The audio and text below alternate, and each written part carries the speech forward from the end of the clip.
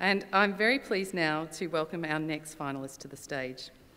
Ashley Orr is from the ANU College of Arts and Social Sciences, and the title of Ashley's presentation tonight is Fleshing Out the Corset, a Novel Approach to Body Shaming.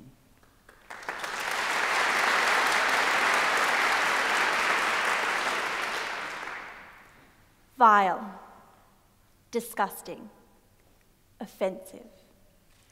A few weeks ago, this image went viral. And since then, hundreds of abusive comments, just like these, have been levelled at both the professional photographer and the new mother in the photo. Now, it's tempting to think that in the 21st century, gender inequality is no longer an issue, or that the musings of online trolls aren't a litmus test for our cultural attitudes. But how far, really, are these public acts of shaming from the 19th century obsession with policing women's bodies? The novels that I'm researching by little-known feminist writers of the era would suggest that we haven't come that far at all. Would you believe that in Victorian England, a pregnant woman who went without her corset or who defied the period of postnatal confinement would be socially vilified? Their bodies were made invisible, and yet isn't that really exactly what's going on here? Please hide. You're making us uncomfortable. And it is uncomfortable.